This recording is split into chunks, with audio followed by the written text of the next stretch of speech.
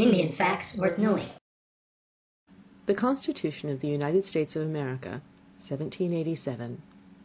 We, the people of the United States, in order to form a more perfect union, establish justice, ensure domestic tranquility, provide for the common defense, promote the general welfare, and secure the blessings of liberty to ourselves and our posterity, do ordain and establish this Constitution for the United States of America. Article 1. Section 1. Section 2.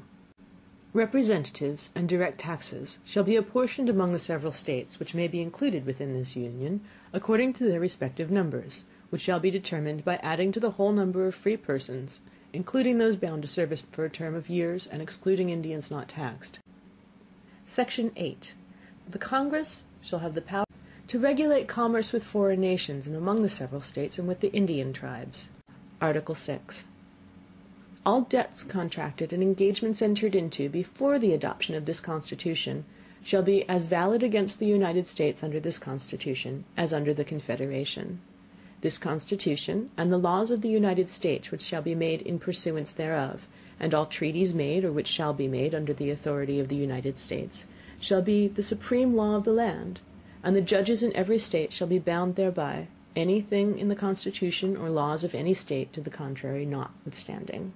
The senators and representatives before mentioned, and the members of the several state legislatures, and all executive and judicial officers, both of the United States and of the several states, shall be bound by oath or affirmation to support this Constitution, but no religious test shall ever be required as a qualification to any office or public trust under the United States. End of Article 6.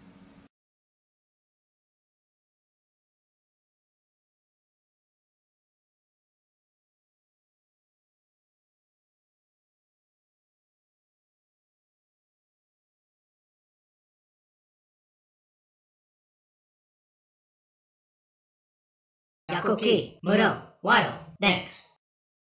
Dave, will I drink?